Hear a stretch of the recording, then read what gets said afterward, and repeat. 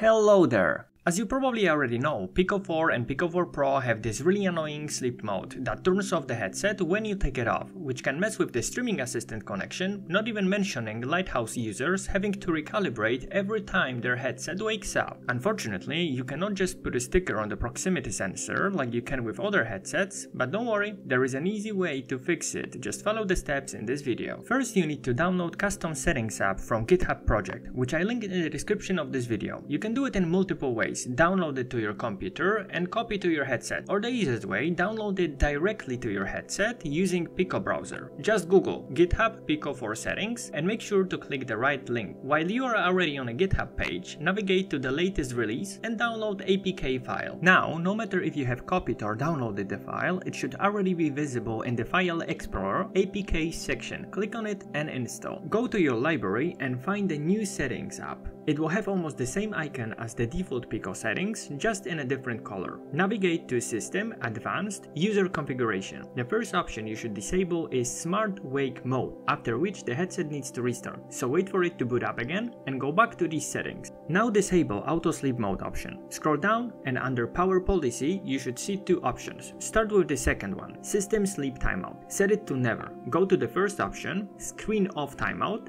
and also set it to Never. Do not try to change them in a different order, because they are related and the first one cannot be higher than the second. That's it. Now you can take the headset off your head and put it on the table. Go take a sandwich from the kitchen or something, and the headset will never go to sleep, unless you forget to charge it, but that's a different story, right?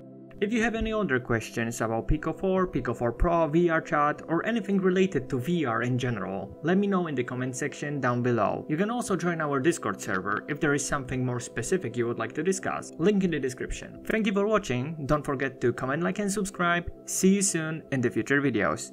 Bye!